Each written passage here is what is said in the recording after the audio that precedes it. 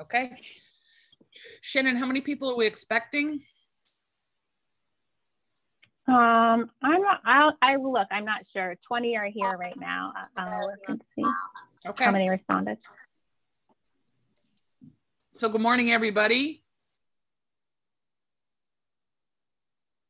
Get there? Okay, is this what everybody's set up for? So if we can go around, let's go to the next slide. I'm wondering if I can click on it.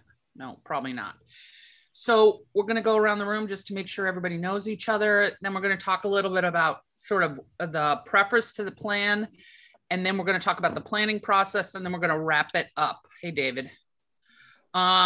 So let's go to the next slide. Okay. So why don't we just go around this room? I would call out people's names, but the problem is our participant list switches as people talk. So you can never tell who you called on before. So why don't we just go around the room and you guys introduce yourself, and we'll get everybody who hasn't. So I'll tell you what, David's on the top of my list right here. So why don't you start? Nice to be on the top of the list. I'm David, Homeless Hospitality Center. Well, I'm a David too, so I'll go next, I guess. Perfect. Dave Fish, and I actually am starting today. I've been a service coordinator for a few years in outreach to the homeless, and I'm starting today officially as Director of Homeless Services here at Reliance Health. Oh, great. Welcome. Thank you. I'll go next. I'm Bobby Jo Evans. I am the Housing and Outreach Program Manager for BH Care. Hey, Bobby Jo. Hi. Hey, Bobby Jo. Hi. I'll go next. I'm Lisbeth De La Cruz, Columbus House in New Haven, Outreach Manager. Hey, Elizabeth. Great. I'm Myra Cabanas from BH Care, Outreach Worker since February. Hello, Great. everyone. Hello. You started a tough time, huh? Oh, yeah. Huh. Hi, everybody. I'm Will Carpenter. I'm the manager for the PATH program up in Middletown for the Columbus House. Great. Hey, Will. Hi, everyone. My name is Katrina. I work for Perception Programs. I am the lead for outreach, but I also oversee PATH. Great. Hey, Katrina. Hi, I'm Anna. I work PATH at Perception Programs. Great.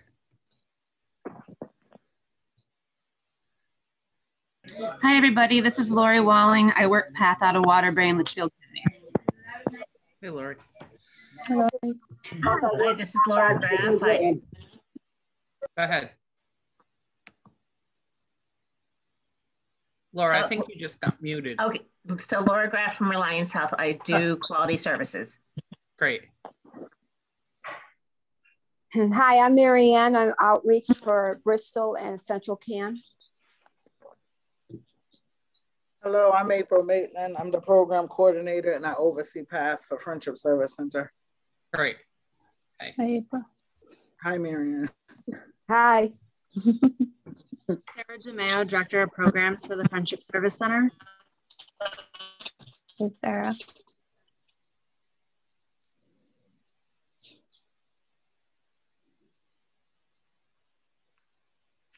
Did we miss anybody? Yeah, go ahead. I'm Carrie from Case Management at Perception. Hey, Carrie. Hey, Carrie. Hello. I'm Keisha from BH.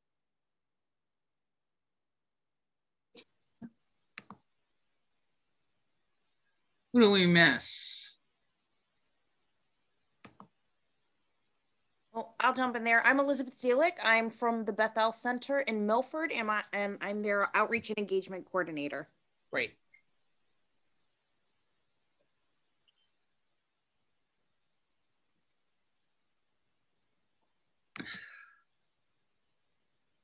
Zenaida, did you talk?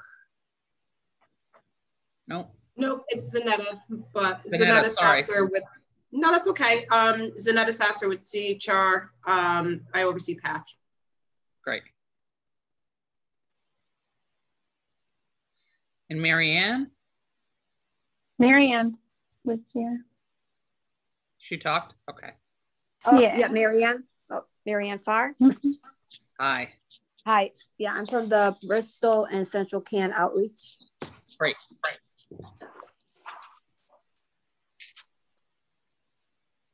We miss anybody?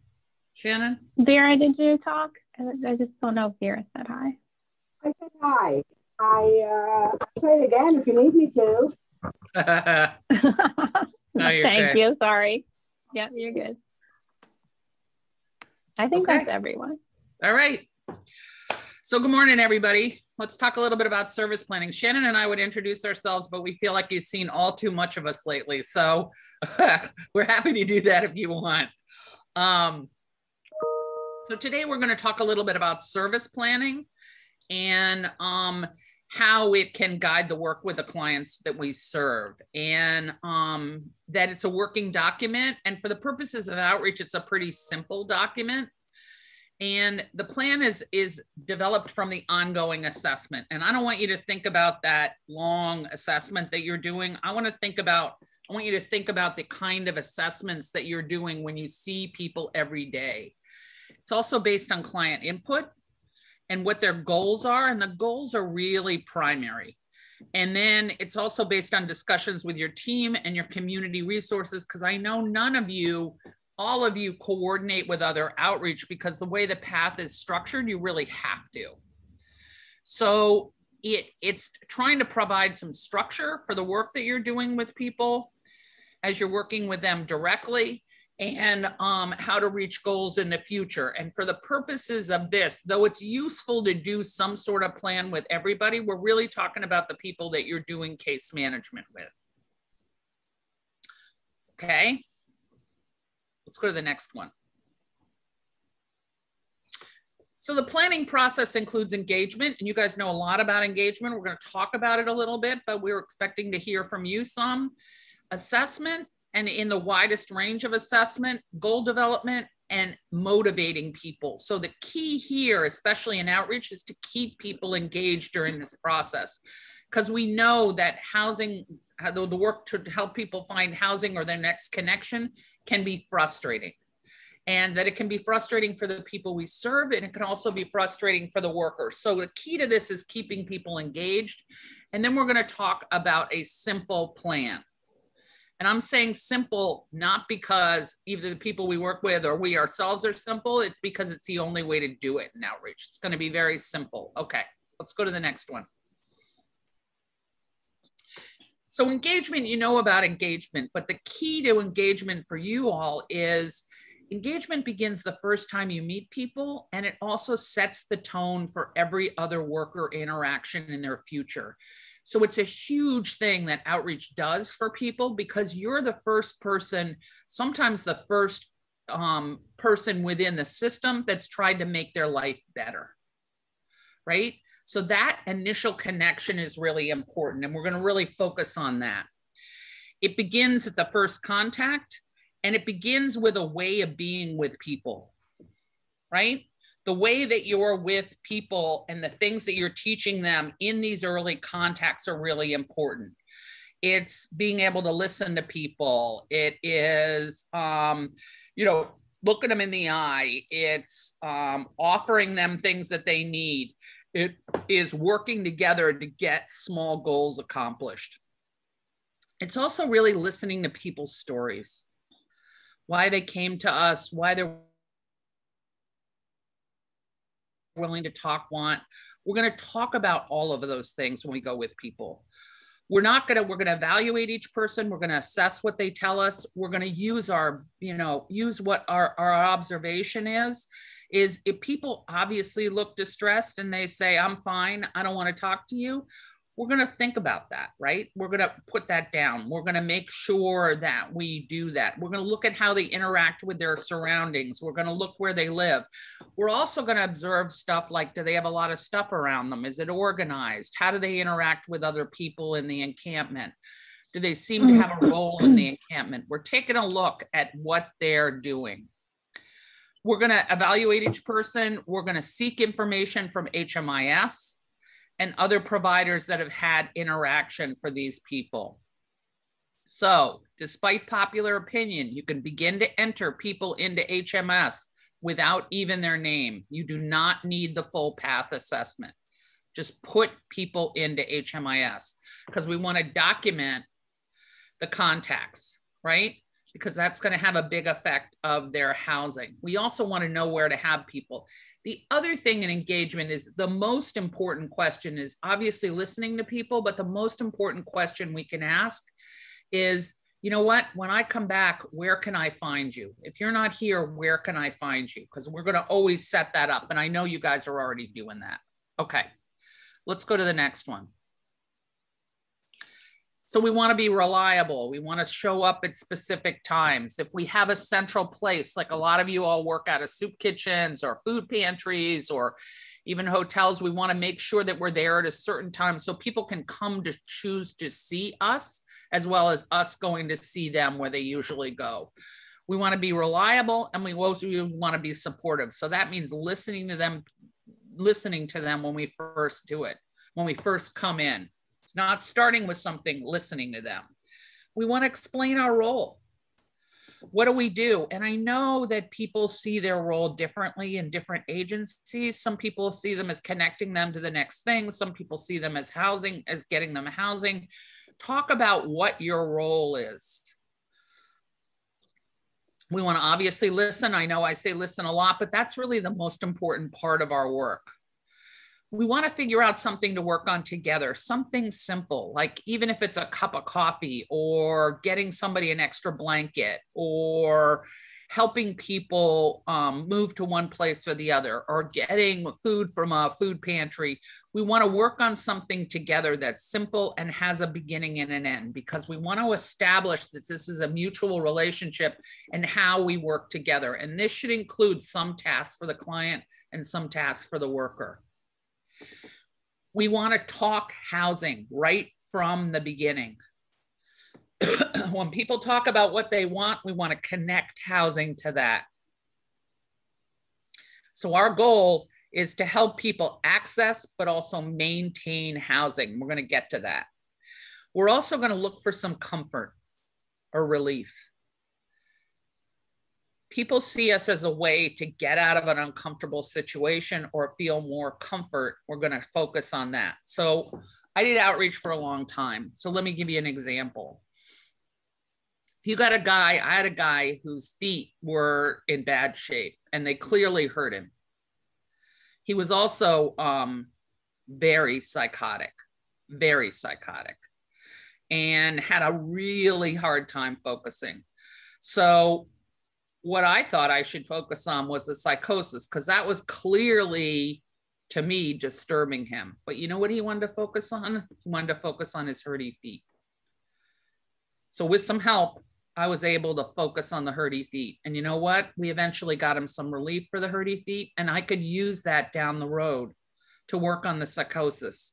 I don't want to pretend like because he accepted medical treatment for his hurty feet that he was immediately willing to go to see a psychiatrist. Oh yes, Andrea, I see the clear parallel between the feet and the voices in my head. No, it took a really long time, but he felt some competency in working with people to help him relieve an uncomfortable symptom. So it was a process, but we were able to do that. So we want to really look for things that relieve people, but that they perceive will give them some relief, as opposed to things that we see with some relief. And I want to be clear. I think a lot of people with psychosis, not everybody, but a lot of people with psychosis are tortured by the psychosis. So that was always, it was meant to provide them relief, but that wasn't how we perceived it. So it's really important to listen to that and to give people a chance to work on things. And then we're building competency and confidence, and we can work on the other things down the road. Okay, let's go to the next one. So we want to think about, we are in the pre-housing stage, right? So we want to think about what are the tasks, and these are in no particular order. But if I was doing order, we want to identify people's goals and preferences. We want to think about what they want. We want to educate people on what might be available to them and the expectations of each. We want to find out where people came from, what their housing was like in the past, and what their homelessness was like, and what they did during a normal day, and what their roles were. We want to connect people to income as quickly as possible. We want to gather documents as much as we can. And I'm reading now is impossible, is a long-term process. It's not impossible, it's a long-term process. And if people were born outside of Connecticut, particularly in New York or Texas, it seems like, you know, you're pushing a rock up a hill. And we realize that. We want to assist people with a housing search, and you want to think about, not necessarily, if you don't do that, that's fine, but you want to think about who's going to do this. So let me say again, this doesn't all have to be done by you. We also want to connect people with resources that will support housing stabilization, both treatment and supports. So we want to talk about those things and get an idea of them. Are we going to set up a path? No. But we're going to start, and we're going to talk about it, at least what people already have going for them. We're going to make a housing stabilization plan. We're going to teach people tenancy skills, because tenancy skills refine people's expectations of housing, because housing is always the goal. Living on the streets is always, not living on the streets is always the goal. And then we're going to attain some consent to work with the landlord, because we've got to be able to monitor housing stabilization. Not necessarily us, but somebody's got to do that. So this is what we're looking for, right? So we're going to talk through these things, but this is a list of tasks. For those of you, Will, David in particular, who've been trained in CTI, this is really reflective of the pre-CTI phase. How many people have been trained in CTI? You guys got emojis at the bottom? Just put an emoji like a thumbs up, or you can put it in the chat.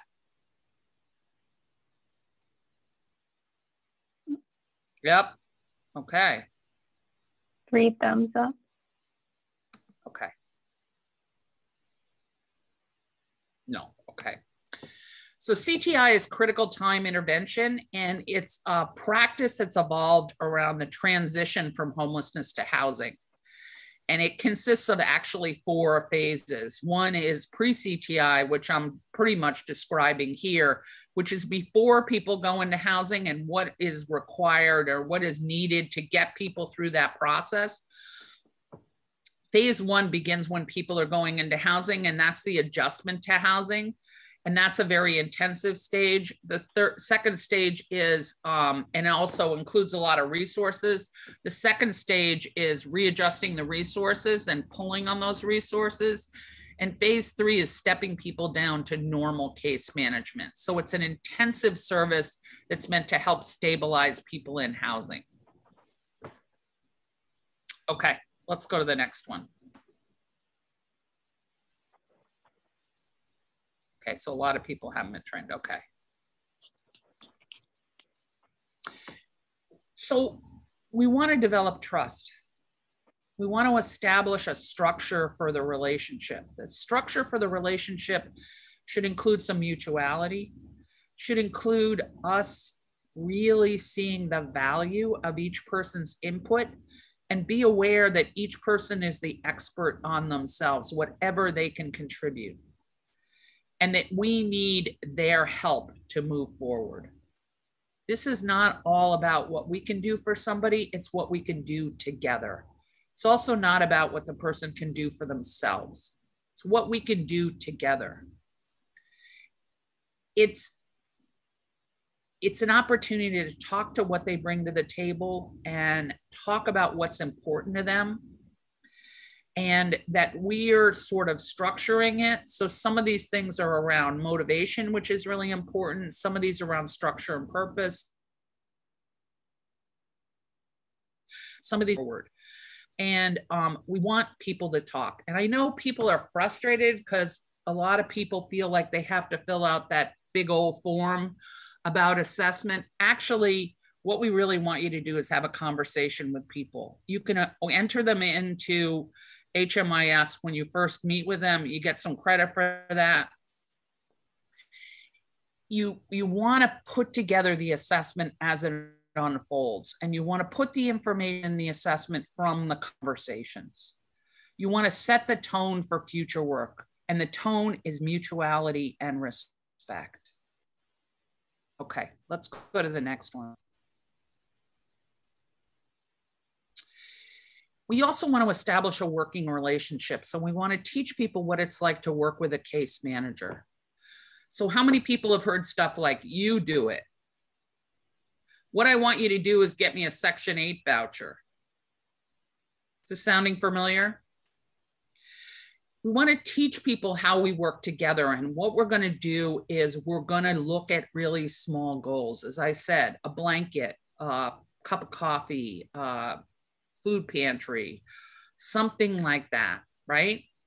And as small things are achieved, confidence grows and trust grows. But a big important part of that is debriefing the experience. So let's say it's as simple as getting people a blanket, right?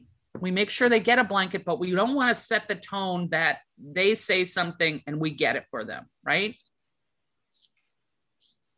Hey man, I really appreciate that you told me the things that'll make you more comfortable, that I appreciate the way that you asked for that. And these are some things that I have access to.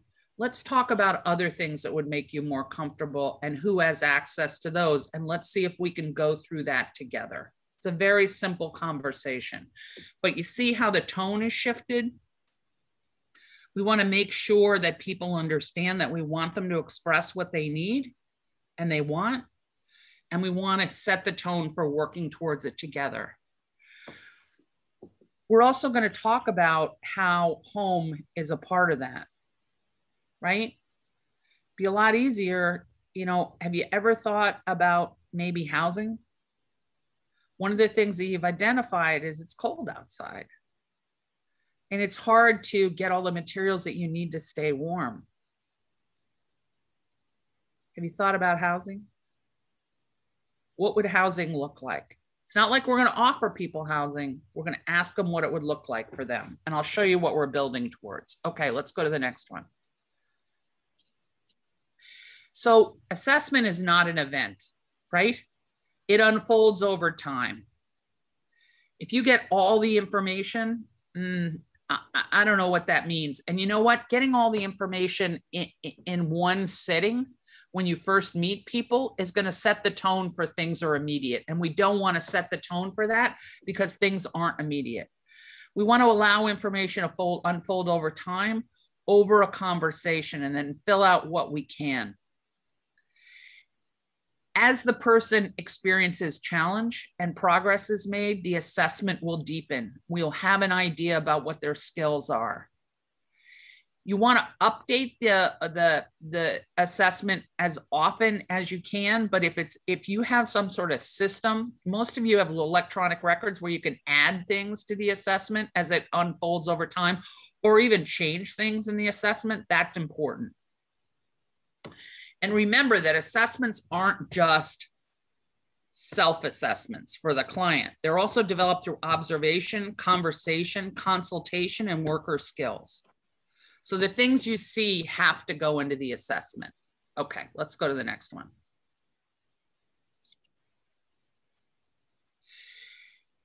One of the most important things to get in an assessment and to talk to people about is both their housing history and their homeless history. So I want to put a caveat in this housing history. You want to know the places people lived, like the last 5 years. You want to know their experience as a leaseholder. You're getting at what their expectations of housing are.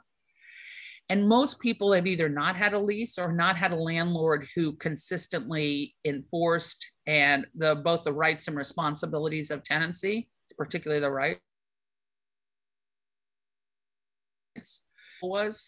You want to talk about what worked.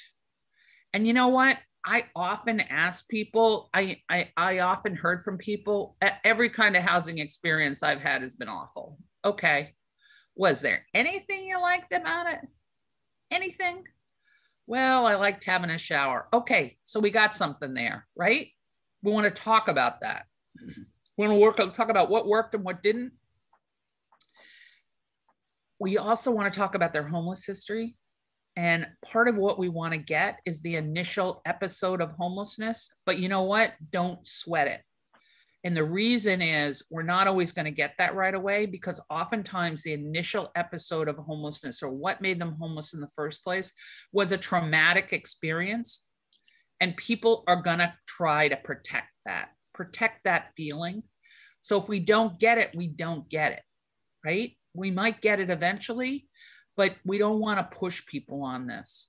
And one of the things is we don't want to open up people's trauma at that point, because we want to help people seal up so they can move forward. And we're going to remember to come back to that. So if people want to talk about it, we'll definitely talk about it. But if people are resisting it, just, let them go with that. Because oftentimes, I remember people describing things like they lost everything when they first became homeless. Maybe they started using substances, their marriage broke up, they had a house, they lost their house, they had kids, they haven't seen their kids, they had a job, they lost that. And that it's traumatic. Do we eventually want to know that? Yeah, because we want to connect it, but relax, right? We don't have to get that, but we want to talk about sort of things like how long they've been homeless, where they stayed, what they preferred. Were they staying with other people, away from other people? Were they staying, did they ever stay in a shelter? If they stayed in the shelter, did they stay in a hotel? That's a new point of assessment now in the homeless history. They're willing to accept a hotel and not a shelter. Why is that?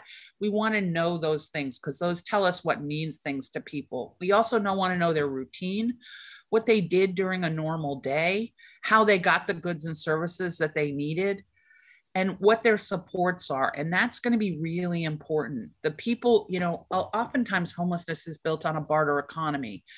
Homelessness, period, even in hotels and even in shelters and certainly on the streets. And who helped them? And who did they help? We're going to go for skills and resources, but we're also going to go for what those connections are.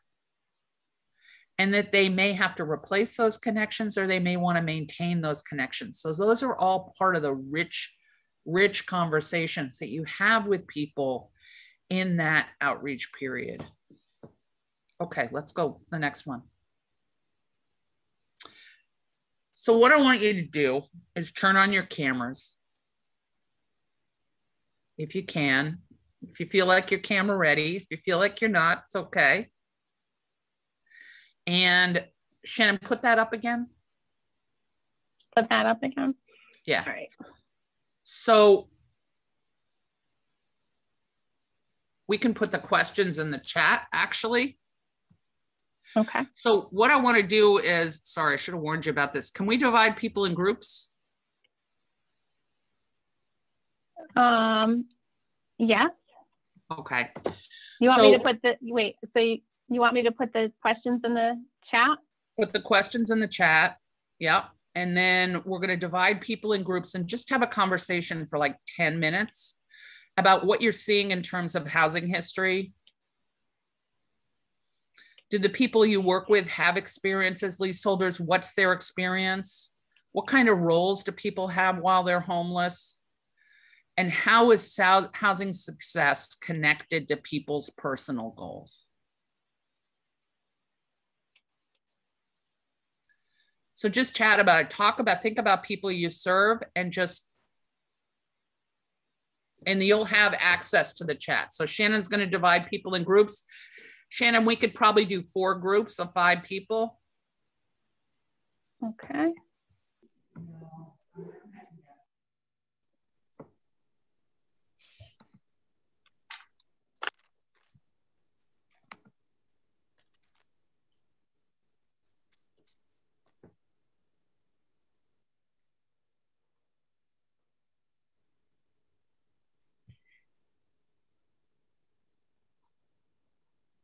You're asking families,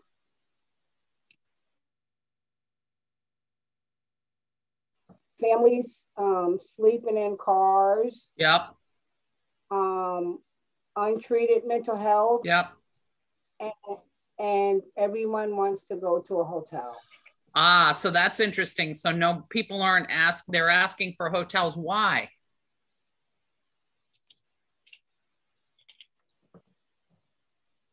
I don't know. We might want to ask them what appeals to them about hotels, or ask them to contrast shelters and hotels, right? I mean, I think it's hotels afford some privacy, particularly for families, right? They also, you tend to be self-contained units. Hotels are closing down in most regions, right? Yeah, I know in New Haven, in the Valley and Shoreline, the line that we always get is, we were told by someone else that they're putting people who are homeless in hotels. And when you tell them, no, that's not the case, and explain the process, and you ask them why they wouldn't want to go into the shelter, they give I don't want to be with other people. I don't want to be exposed to that stuff. I don't want, my stuff will get stolen. I'll get bed bugs. I'll get this, but they want to go, they want that hotel experience. It's like a vacation to them. Okay. But they hear it from other people on the streets that they're hoteling people. Of course. So that's the word. Of course. So one of the things is that we want to educate people about what's the story with hotels, right? And we want to start that before people even ask for hotels. Will they believe us? Maybe not. But we also want to talk about the fact that people definitely want to be inside, right? And they want a self-contained unit. So they're identifying a housing preference, right? So we want to have that conversation. It's great that people are saying they want hotels. Great. Are they going to get them? Probably not, right? But that we need to provide that education and also talk about what are the opportunities they do have. And in fact, they could get into rapid rehousing fairly quickly, right? Bobby Joe, is that true in your area?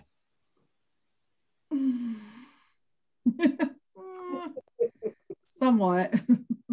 How quick are hotels at this point before they close? Or are they closed?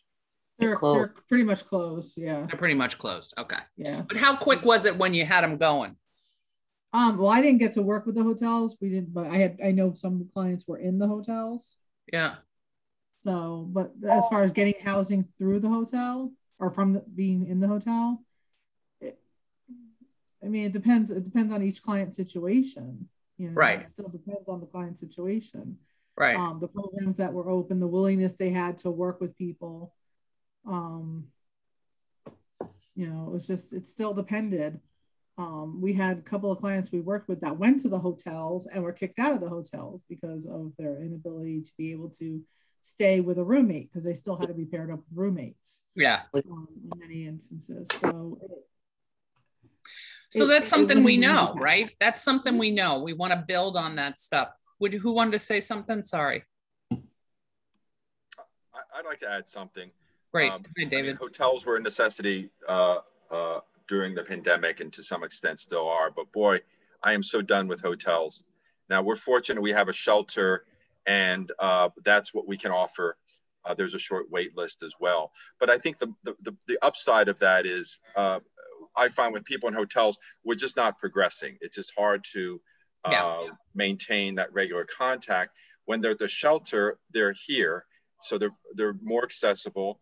There's a little more structure, and the services are here. And that's sort of how I talk about the shelter. I understand people's reluctance, but there's an upside I think I try to emphasize with people as well.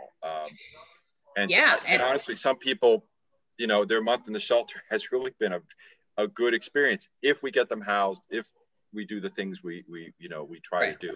People can get stuck in the shelter too, but our shelter staff is pretty aggressive about moving people forward.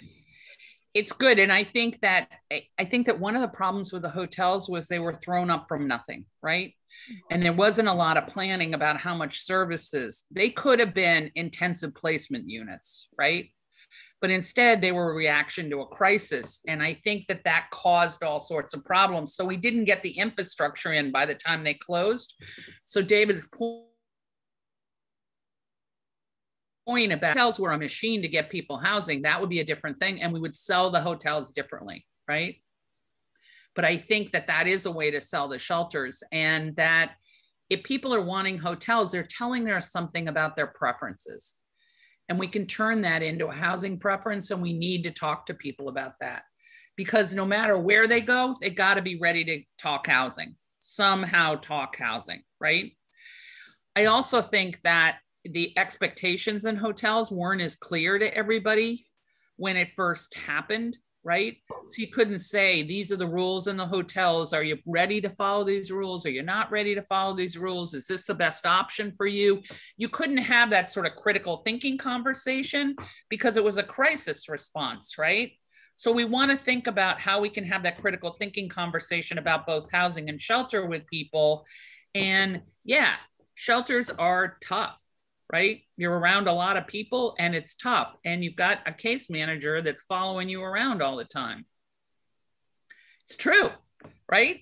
It was certainly true in my shelter, is every time you turn around, there was somebody saying, what are you doing? What's next? You know, the whole thing. So that and that can be uncomfortable for people, but we want to talk to people about that's part of the housing process. So we want to explain that. Did you guys talk about what people do and what their roles are when they're in housing, when they're in homeless? No, you don't have anybody that keeps a bunch of stuff so they can give it to somebody if they need it, or that the role of the mother with the kids, it's usually a mother, it could be parents with kids in a car, and how they manage that, how they manage school, how they manage other things. How the hell do they manage work? Marianne, yep. Marianne talked about some. Marianne, are you willing to share what you said about the bottles and cans, or the? Yeah, sure. Yeah. There's a bunch of different groups here in New Britain, especially. They go hunting for bottles and cans, and they have different areas that they do that. Then they all get together and they go and have them, cash out. Yep. And yeah. And then there's one guy, he's got a pretty elaborate encampment that he had for himself. And there's like a generator out there. He's got a shower and, a couple of rooms and some stuff made out of wood.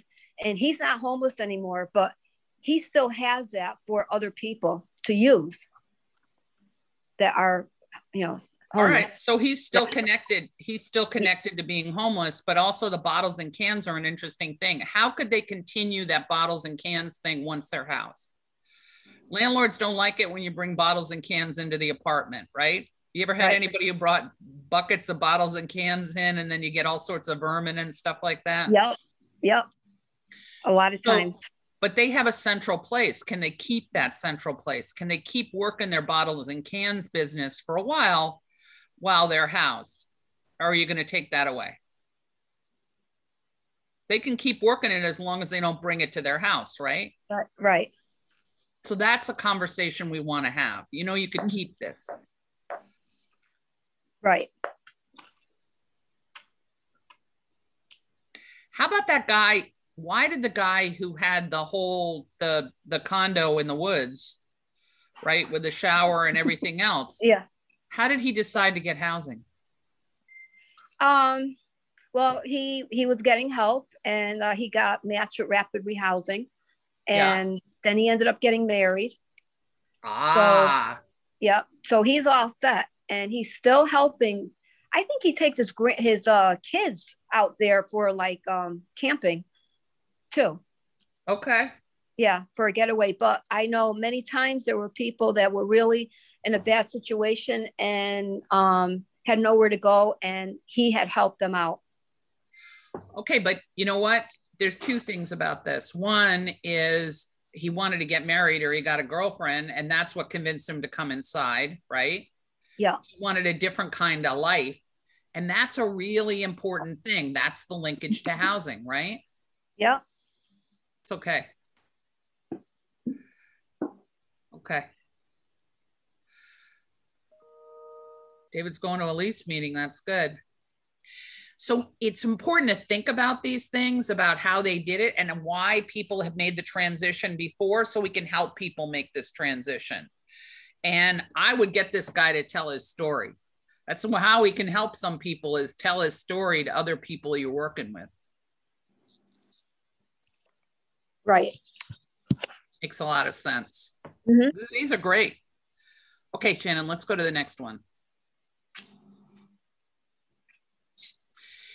Part of this is identifying what people's preferences are, and we're going to send you this preference sheet, but if we go to the next slide, I'll show it to you. It's a slide for people to talk about their preferences, but it sets you up to negotiate it. And we want to talk about, and this was from Bobby Joe's comment, is that people decide on one thing. That's a crisis decision, right? What do you want? I want a hotel. Is they're unable to focus on anything else because they're very reactive. And we need to help people to think about critically what they want.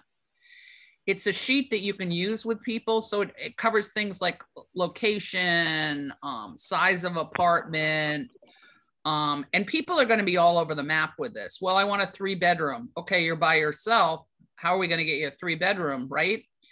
But what you want them to identify is where they are now, what their ideal is. And it might be that they're working towards a 3-bedroom, but what would they accept now? Maybe they would accept an efficiency. And if we can show them how that would get to the final goal. So it's a way to have a conversation.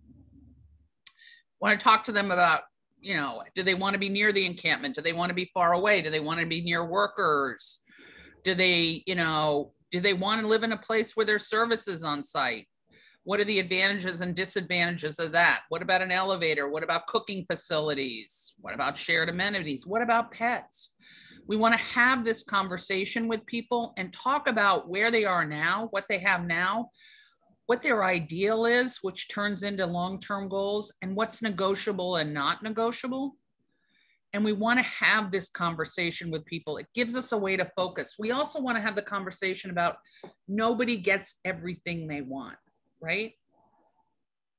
But that you can compare it, like, you know what, we just saw this apartment, or we've been talking about this apartment and it has a couple of your goals. I know they've had a really hard time, you know, getting apartments in, I don't know, where's a fancy area where you live, right? They've had a really hard time getting people housed in this place because of the rents are so high. But you know what? This other place has some of the same amenities that you talked about. It's near some sort of transportation. You can get a house with cooking facilities. You can, you know, these are things, you know, you can get some outdoor space. Maybe there's a laundry in the neighborhood. You can get certain adaptations. So you can talk about it in preferences in terms of weighing each over the other. Is this something you feel like you might use? Okay. Great. Hi, Shannon. Is this something you feel like you might use? Preferences sheet? No? Okay. All right, let's go to the next one. It's a way to negotiate with people. You also want to educate people on the lease. What, I don't know, when I was doing outreach, what people most focused on is housing, you have to pay rent. And yep, you do, right? But what do you get in return? So one of the things is allowing people peaceful enjoyment. What's that mean? How are things have to change? You know, it may mean there's no noise after 10 o'clock at night, or you can't play your TV loud enough, you know, that it can be heard outside. But the advantage is you have a TV. You have to pay rent. Why do you have to pay rent? Well, because, you know, these are the things, and that, you know, one of the things that you said you wanted eventually was a 3-bedroom apartment. And frankly, if you pay rent and you get a landlord notice, there's a chance you might get a bigger apartment.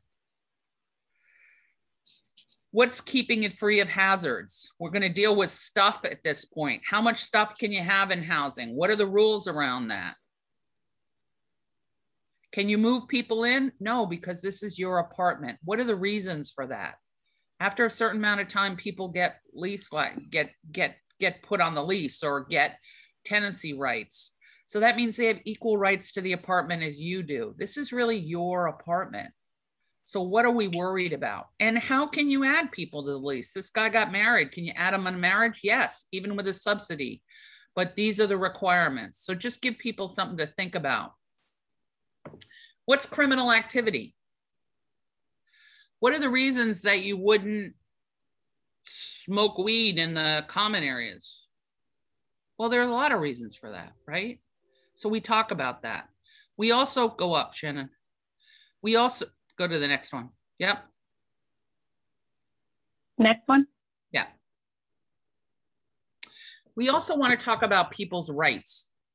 They have a right to privacy. In fact, the landlord, even though they have a key, can't enter your apartment except for under very specific circumstances. One is with permission and the other is there's a housing emergency. And we'll define those emergencies. And then they have to let you know they were in there. They can't just come into your apartment, even though that might have been their experience with past landlords. They have a right to safety. They have a right to repairs. We're going to teach you how to get repairs. You don't have to live in shit, basically, right? And that you have a right, well, my last landlord, the front door was broken and drug dealers used to congregate. Okay, that's something the landlord's responsible for, and we can help you advocate for that. You have a right to a safe apartment. So you want to have that conversation. You have a right to due process. My landlord told me to get out last time. I hate that. I can just be thrown out at any time. Actually, you can't. And let's talk about what that means, right? There are very specific reasons you can be thrown out. There's a process. You can address it at everything. You want to have these conversations casually as part of it, as part of the prep for housing, both the rights and responsibilities so people can make an informed choice. So we've got the preferences, the rights, the responsibilities. Let's go to the next one. Here are some resources for tenancy education. We may want to give people the Connecticut rights. I realize giving people paper is always a tricky thing, right? But you want to, maybe go through it with people, leave it with people. There's also a RentWise workbook that's been very helpful. You can download it for free. And this is a way for people to prep for meeting landlords and also understand basic rights and responsibilities. So these are some resources for you. Okay, let's go to the next one. We want to work from people's own experience, and you guys have a really good idea of what people's experience is. I can tell that from the conversations. You also want to elicit and talk to the person and reflect back and clarify and check their understanding. I know you want a hotel. These are the reasons you want a hotel. Would housing fit that same bill? There's a right to privacy. Let's talk about the rights and tenancy. You want to connect things to their longer term goal. You also want a goal set. I'm going to talk a lot about goal setting. You want to empathize about nobody thought they'd be in this position at the age they're at.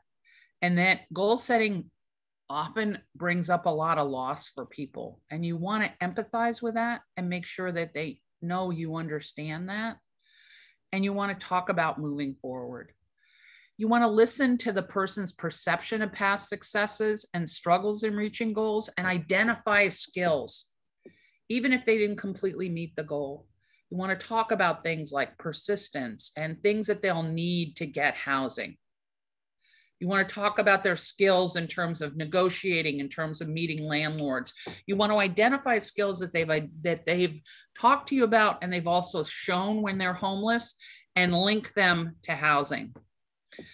You want to discuss their strengths and you want to talk about how that might help people reach goals. Okay, let's go to the next one. So we also want to ask people what they want their life to look like. And that's really hard when people are in a crisis and it limits people's ability to think long-term. So we want to talk small. We want to start small. We want to let people dream a bit. What's their ideal? Bobby Joe said, I just want a hotel. Okay, so what's the hotel? What would they accept? You want to frame questions as goal statements. Instead of asking how much money they spend on different things, ask them how much money they think they need in housing and be prepared. People may tell you $100,000. That's great. right? Now we have a long-term goal. They want to increase their income and they want housing. You want to know what they want to use it for and figure out how we can integrate that into the plan so that they can get some of those things once they move into housing, even before they make that $100,000. Basically, 700-year goals are fine. They tell you what people want. You want to identify what's negotiable and what's not, what people will take, what are steps. And remember, those 700-year goals, like I want to make $100,000 a year, though it's possible for some people, you got to take the first step. And we're going to help people take the first step. We are not assuming that where we're moving people to from an outreach team is going to be their last step. It's the first step towards getting what they want.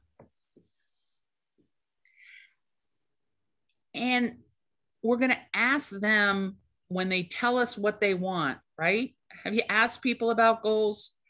And you're going to ask them so that, right? You know, in Miami Beach. And I asked this guy what he wanted. And he said, housing.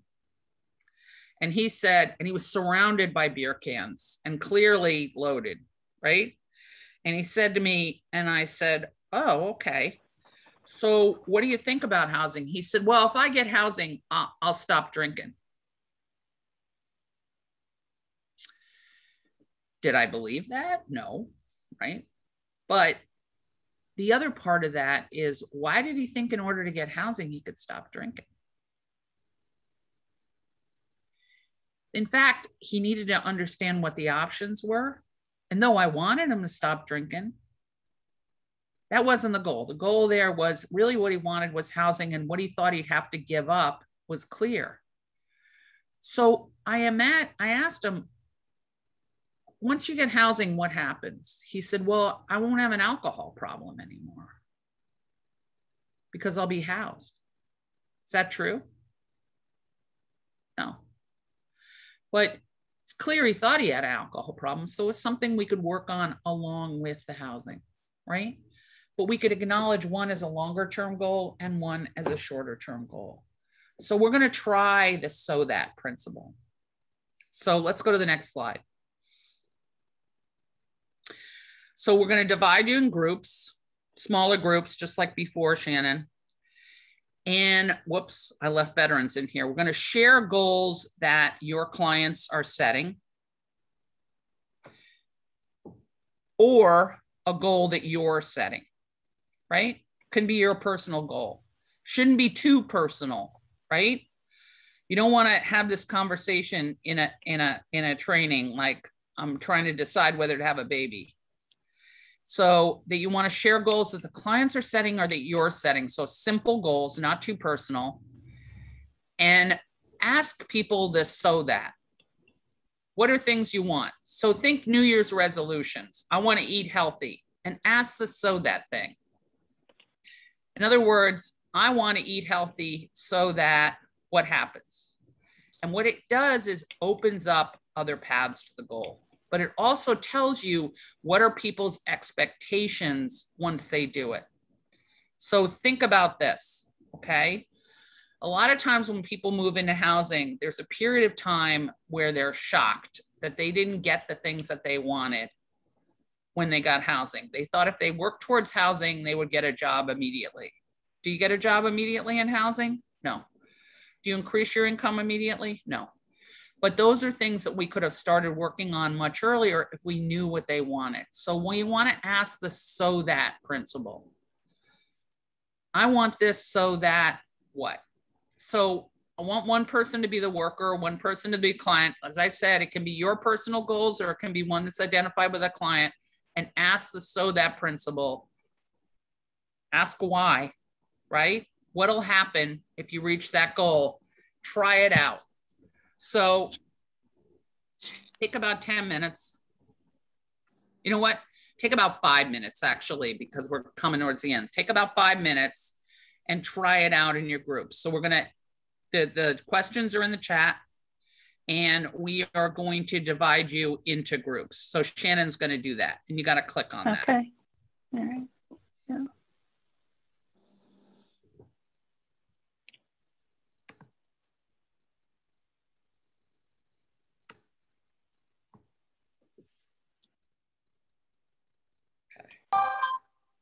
Did it broaden the conversation at all? Sorry.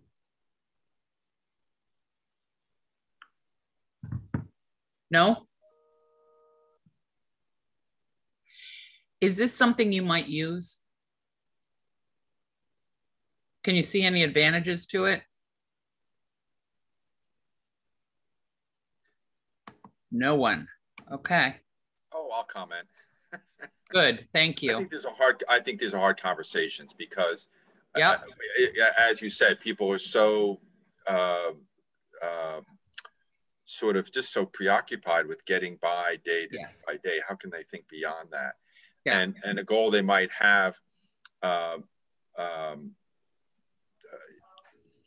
There may be a goal, but the real conversation, of course, is the steps to get there and how do you begin those steps, as you know, as you've often said. And maybe this is where you know, motivational interviewing can be helpful as well to sort of absolutely move the conversation forward from just sort of having a dream, which is good, to thinking and say, so what is something we can do now this week to do that? But that's just really hard for folks, you know. It is hard for folks, and I think that oftentimes, let's say it was a hotel. I want a hotel. Okay, what do you imagine will happen once you get in the hotel? And oftentimes people have no idea, right? So that sometimes it doesn't mean that we're not working towards the goal that they identified, but we're also trying to figure out other things that we can do, which is what you're saying, is figure out the steps to the other bigger goals. So we can do both short-term and long-term, but it's really tough. And yeah, it's trying to get people off that dime of, this is the only answer to my problems. This is what all my buddies are saying, and this is what I want to get. And why don't you want to give it to me? But it's part of broadening out that conversation. It's just one tool, but you're right. You're right. It's tough to get people off of that.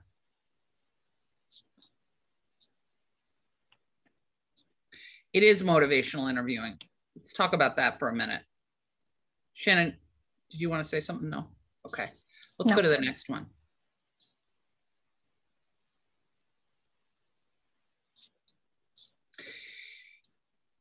We want to talk about these things. These are going towards steps and goals, rights and housing, expectations, rent payment. What are the expectations? What are the financial realities? What are the process and timelines? Let's go to the next one. And we want to turn this into focused planning, right? So a plan that you do doesn't have to have more than one goal. And it can be the first goal that they talk about, but it's got to focus on the pressing needs that impact housing access, and it's got to relate something to the long-term goals. So we want you to have a conversation about it. And also remember, longer-term goals require connection to resources. So it provides a little motivation for people to connect to these resources, because a big part of what you're doing in outreach is connecting people to the resources that are going to sustain them in the future. So let's go to the next one.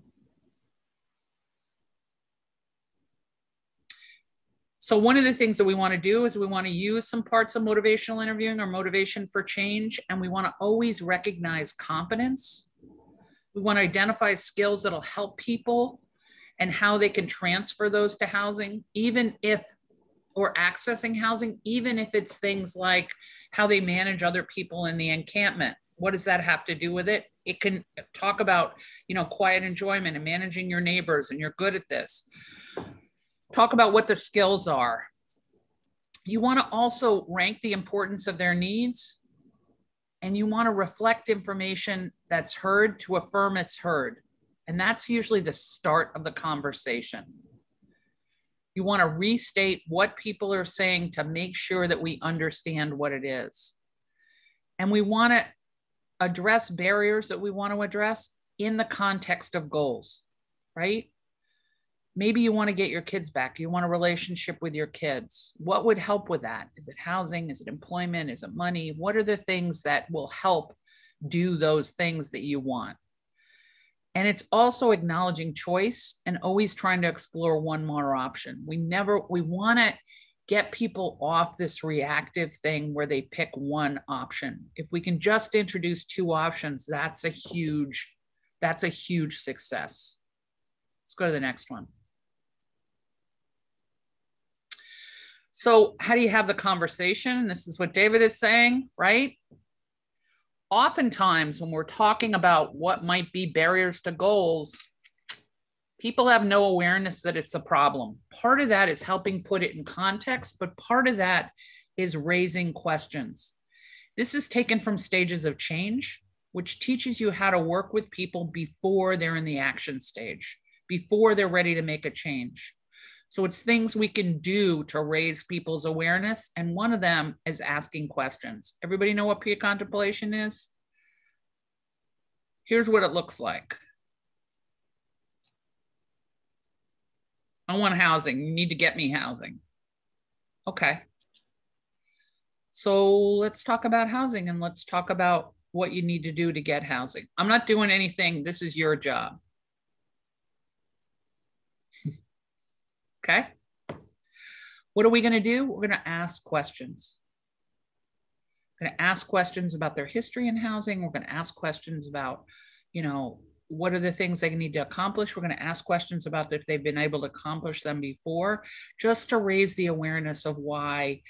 We're going to also ask questions about there's no such thing as a free lunch and you're going to have to do things to get housing. Contemplation, people are aware of the issues that are doing it. They're considering change. We want to do the pros and cons of trying different things, like maybe a shelter or maybe a hotel or maybe going to SSI or maybe applying for benefits. As people are in preparation, they're making plans. This is where we really want to reinforce options and strategies to work towards the goal. Not right. We're not getting people to work on one thing. We're getting people to look at different options and making them deciding on the options that they try based on their own values. This is where we really are emphasizing choice. As people change behavior, we want to support them and we want to also do relapse prevention. And the biggest relapse prevention in outreach is it takes a long time to get housing and people often lose interest. And they feel like if they don't get what they want right away, that it's not worth to change the behavior. And the behavior is more comfortable for them. So we want to always support people and talk about what they're doing to move forward. As people reach maintenance, we're going to look for new goals. Goals provide people with structure and a reason to change behavior. And then we're going to do some relapse. And we're going to assess this relapse prevention. We're going to assess the stage and we're going to re-engage. Is this making sense?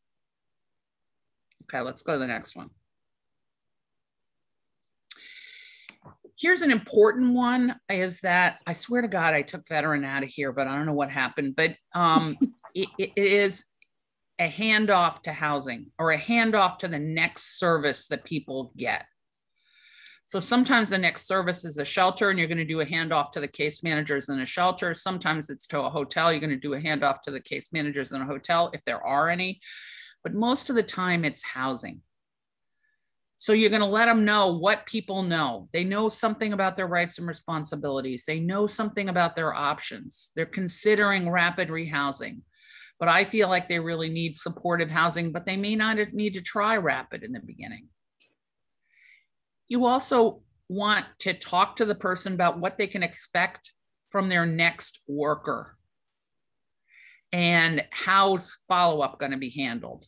So in other words, you want to have a conversation with the next worker and the person to talk about what the worker's going to pick up and what they can continue. It helps define the role of the next worker and it helps define your role. You want to meet with the new team or the new people that are going to pick up this person. And you want to introduce this person and talk about the work that you've done together. You want people to think evaluatively about the work you've done together and how they can apply those skills to the next thing. It's a motivational interviewing skill. It's about competency and feeling confident. You want to be available. As an outreach team, oftentimes people are connected with you forever. That's not a bad thing. You're the first person that really offered them some assistance. You've got a relationship with them, and you need to decide in your agency if you're willing to meet with them in their new place, wherever it may be, and meet with them and their worker and visit them, especially in housing. And then we need to agree to consult, because everything is not going to be in the warm handoff, and everything is not going to be in the paperwork. You need to have the worker feel free to call you and talk about how they're trying to work with somebody on something, and if you have any ideas. You need continuity. Yeah, David. That's great. In our situation, our job roles are fluid, as they are in many places. Yes. So I've had situations where I was the path worker and then transitioned into being the case manager in their rapid. Which is great. Program. Is that any pros, cons you'd want to mention? Yes. Actually, CTI is actually designed so it's one worker who does the pre-housing work and the worker. But in most places, you don't do that, right? So that's a real advantage. And then you don't need a warm handoff. However, as one phase of the work, like the pre-housing work, and you transition to being their housing worker, you want to give them a chance to reflect on the work together, the skills that they built, and make a plan for the new work. So you want to use some of the things in the warm handoff, only you're handing off to yourself. And that's actually a great way to do it. It's not possible in some of these teams, but it's a great way to do it. So that what you guys have done is integrated the path work, separated it, but integrated the path work into an overall teamwork, which is right across the board. That's not everybody, but that's a great way to do it. And that's actually what the original CTI was based on. Actually, the original CTI was based on shelter workers working with people in housing. So they did all the pre-CTI work, and then they moved people into housing, and they followed them for 9 months. And that was a great system. But we can do it any number of ways, but that's why we've added the warm handoff. Somebody put something in the chat. Oh, no, okay. Anybody else have a comment about this, the warm handoff? Is this something you're doing? Just put a thumbs up or a thumbs down. You doing the warm handoff, or are you continuing to work with people? Is this something you're interested in? Elizabeth said yes. Anybody else?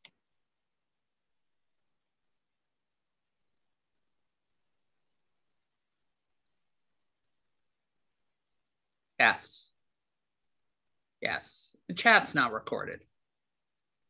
No. No, the video. Just because it's getting close to 11:30. Yeah.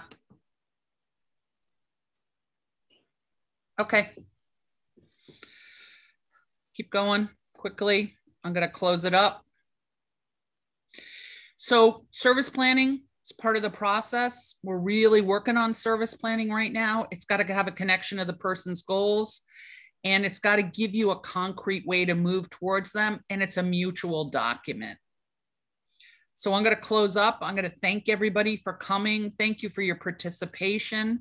I know these are not always easy, and they're taking time out of the precious. You've got a lot of work to do. I realize that, but I just want to say what a pleasure it is working with you guys, and we'll follow this up in the individual meetings. Thank you. Thank you. Thanks, everybody. Thank you. Thank you. Have a great day. Week. Thank you. Thank you. Thanks, Andrea. Thanks, Shannon. Thanks. Thank you.